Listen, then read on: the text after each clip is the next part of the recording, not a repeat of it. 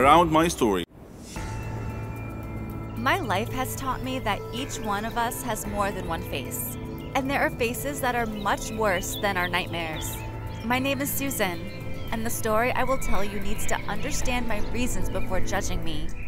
When I was in school, I was one of the celebrities that all the kids wanted to be with, including Josh, one of the school bullies, who was obsessed with me and tried to get close to me in every way. But I could not, because I had always rejected him. But also, this was not my reality, which I hid because my family was very poor, and I was embarrassed to show them to my friends or to anyone. And at that time, I became in relationship with my friend Max. And Max was one of the boys that I could call the idiots of the school because he was very mean, and the rest of the students were surprised that I chose him. And despite this, all the students, even the bullies, including Josh, were afraid of Max and could never get close to him, which was strange. The days passed, and I left Max. I left the city with my family, and our financial conditions turned from bad to worse.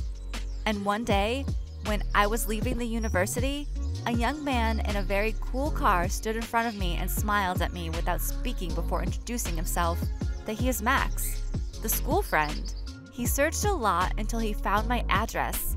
Yes, this is strange, but the splendor of his car and the surprise of the situation made me forget everything, and then we became into a relationship again. He was very rich, and his house was like palaces. I was not mainly interested in knowing the source of this money because I knew that Max's father was rich since the school days, and this is not strange. But over time, I noticed his strange behavior.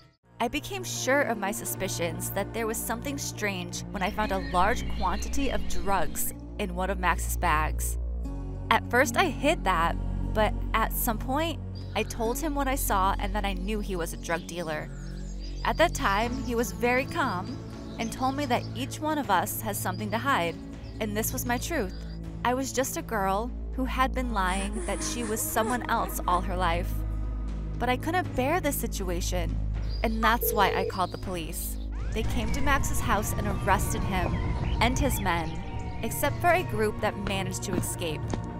They gave me a big financial reward because Max was one of the most dangerous wanted drug men, but I lost Max forever.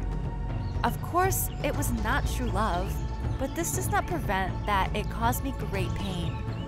I decided to leave all this and go back to my family, but I did not find them and received a message.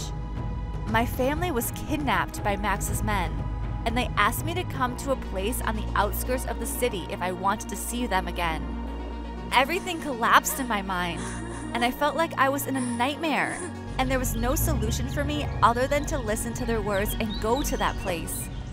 There, Max's men came out to me with my family in handcuffs. For a moment, I was about to cry, but I held on. Immediately, the shooting started between the police and Max's men as I told the police what happened and they were hiding in the place. At that time, a bullet hit my brother. The gangsters were arrested while I broke down. And I met Josh again, the school bully in the past, who was then one of the policemen who arrested the gangsters.